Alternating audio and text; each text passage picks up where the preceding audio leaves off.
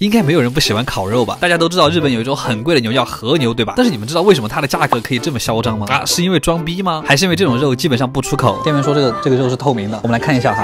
哇，在光下面真的是透明的。哎，今天我们就找了一家日本最大美食评分网站，目前排名第2的和牛烤肉店，没选第一是因为第一根本约不上，就很嚣张，我已经开始生气了。又到了吃烤肉的日子。好的，我们已经到了四谷站富人区啊，怎么又是富人区？东京的富人区是不是有点太多了？除了我家附近都是富人区吗？就连酒店的用量都非常奢侈呢。无语。6期。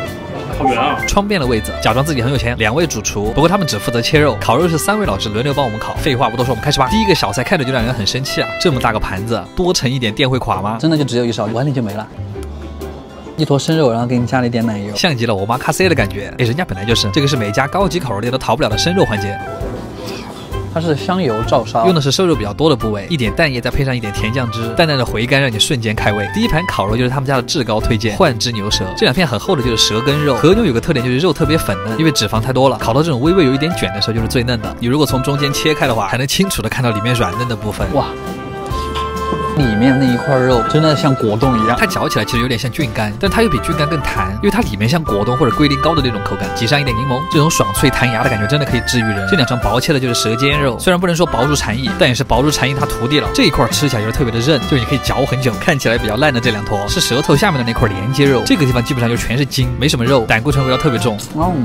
但它却意外的在嘴巴里面飙汁，这个是吃到现在最有炭火味道的，因为它全是脂肪。接下来这2片就是和牛本牛了，烤的时间非常短，每一面可能就只烤1-2秒，然后像叠被子一样叠起来。不知道为什么看着我特别爽，虽然不是说晶莹剔透，但是你看这个油光，所以它才叫双酱和牛。而且这种7分熟一进嘴，你就能直观的感觉到它的好坏，真的巨甜。接着是2块很豪横的横膈膜肉，你们看它翻过来的时候，前有绝景，美拉德反应让空气中都弥漫着和牛的香味。我发现高级烤肉店的肉就它怎么烤都很好看，配上一丁点山葵，就是不辣的芥末，它入口绵软多汁的口感中还带着些许奶香，山葵又能让奶香中透露出隐隐约约草地的味道，贼高级。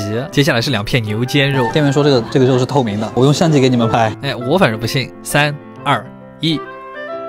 说实话，我看到这个其实还是惊了一下，这个肉是怎么长成这个样子的？蘸一点点酱油，只是为了提鲜哈。再来2片牛肩肉的背面，这2片就是既有弹性的肉，又有丰富的脂肪，加起来看同样也是一幅画。